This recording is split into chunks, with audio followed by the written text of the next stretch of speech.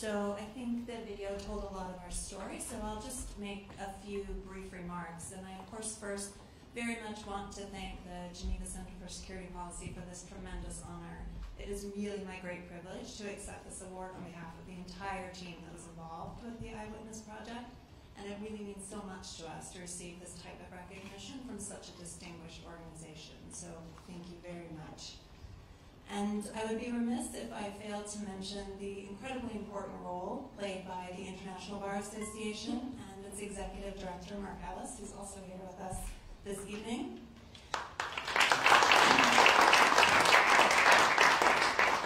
The eyeWitness Act really was Mark's brainchild, and it was only with the support of the International Bar Association that we were able to bring this project to fruition.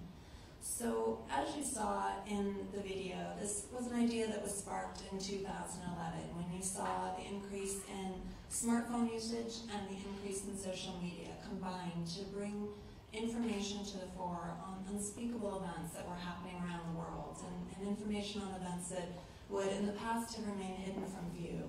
And while knowledge of these events is incredibly important as a first step, to stop them really requires holding those individuals who are perpetrating these crimes accountable.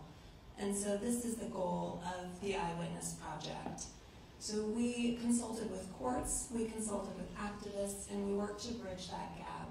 And the idea really was to empower these courageous individuals who are on the ground capturing this information and sharing this information about these crimes that are happening, and give them a tool to do so in a way that can not only raise awareness of these events, but also help them to seek justice and to hold the perpetrators responsible.